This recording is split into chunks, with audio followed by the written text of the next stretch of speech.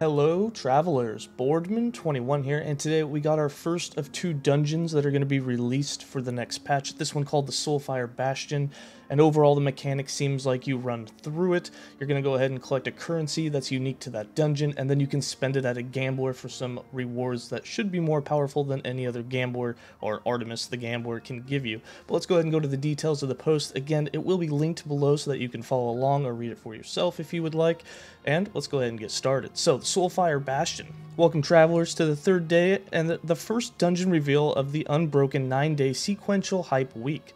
In the news post, we're going to be covering the first of two dungeons coming in patch 8.5, the depths of Eterra, its lore, mechanics, and unique dungeon reward. And then the lore behind it. North of Lake Lyeth in the Empire era, a lich in the service of the Immortal Empire has unearthed the remains of the Osprix battleground containing countless Soulfire-made constructs and potent elemental fire. This lich is now repurposing the constructs for use by the Empire and experimenting with elemental fire to create a force known as Soul Embers, which will be the currency that you're collecting in order to use at the end for rewards. Threatening to spread fire and destruction, an unlikely ally has made himself known in the form of the unscrupulous Empire agent who seeks to sabotage the operations here under the orders of a rival within the Empire, his name, 𝐁𝐮𝐲. And then you can see you got a new little UI here. You're going to throw your key in, which you'll have to collect from somewhere in the end game, probably in the Monolith of Fate, perhaps maybe even in the campaign, but so far that hasn't been the case. And then you can throw it in there and do a run. 𝐁𝐮𝐲 is an experienced agent for the Immortal Empire, a faction of undead humans who control most of the world. While 𝐁𝐮𝐲 could easily rise as high in the ranks of the Empire's espionage wing as he wanted, he prefers to keep a low profile. 𝐁𝐮𝐲 makes a habit of making himself an invaluable asset to Imperial officers of higher rank, getting paid with as many souls as possible by doing their dirty work, and being ready to stab them in the back when better opportunities present themselves. A little bit of the dungeon for you to see.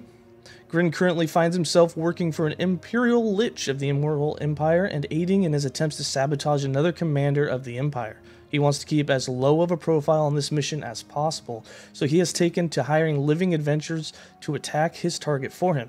You are that adventurer. Your task is to explore the depths of the Osprix battleground turned Imperial facility known as the Soulfire Bastion, collect as many of these powerful resources called Soul Embers within, and face the ferocity of the Fire Lich inside. And then the unique mechanics for the Soulfire Shield and Soul Embers. So in Soulfire Bastion, you'll find yourself within a conflicts of the Immortals Empire vile necrotic energies, and Solarum's searing fire elements. Any normal adventurer would find themselves quickly torn apart by these synergies. However, in Soulfire Bastion, you will be granted a new ability, courtesy of the Imperial agent 𝐁𝐿 to help you survive. Of course, being 𝐁𝐿, the knowledge he shares may have been obtained somewhat recently and perhaps without the owner's knowledge.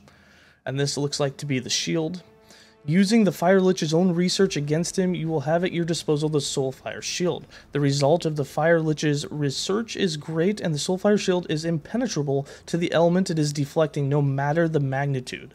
This power comes at a cost, however. It must be fed additional Soul Embers in order to change attunements between fire and necrotic.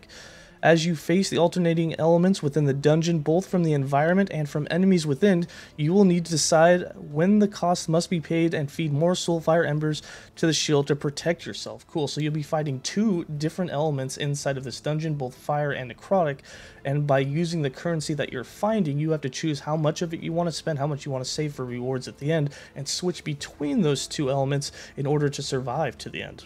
Pretty cool. Looks like it could be a lot of fun. While progressing through Soulfire Bastion, you will gain Soul Embers by destroying various constructs of the Fire Lich, with more powerful enemies granting additional Soul Embers. Use your Soul Embers to continue filling your Soulfire Shield, but don't spend them carelessly. These Embers are a highly valuable resource to the right buyer, and that would be, assumably, the gambler at the end for the rewards that you're really going to want, the whole purpose of doing the dungeon. And as you can see here, he's got the shield on it. Looks like he's got necrotic and then switched over to fire there. A petty and jealous commander in the Immortals Empire forces, he finds the culture and history of the long-dead Osprix fascinating. Cremoris has chanced upon a solar battleground that has been buried and ignored for centuries. Overwhelmed with excitement at his discovery, he devoted his entire regiment's forces to excavation and restoration for use by the Empire. And this is some artwork of what it's looking like he's going to look like. Pretty sweet. Kind of a grim to him. as you would imagine. He feels a sharp jealousy towards a particular rival whose recent campaigns in the Frozen North have won him recognition by the Immortal Empire himself. He feels a sharp jealousy towards a particular rival whose recent campaigns in the Frozen North have won him recognition by the Immortal Empire himself. He channels this jealousy into his work, embracing the burning hatred he feels into his creation of a new form of soul magic he is calling Soul Embers. This discovery has afforded 𝐁𝐿 an opportunity to finally overtake his rival's glory, and he'll not be so quick to let it slip from his fingers. Not going to be an easy fight, it sounds like. And then the Soul Gambler, which will be the reward that you get for collecting these Soul Embers as long as you save some by the end. Should you find yourself having defeated the Fire Lich 𝐁𝐿 and pockets heavy with Soul Embers, you'll have the opportunity to speak with one of the parties interested in helping you lighten the load, the Soul Gambler. He will trade his items for Soul Embers you've acquired by slaying enemies in the dungeon. He's willing to trade and trade fairly. Though still an Imperial at heart, he is not willing to tell you exactly what you're buying.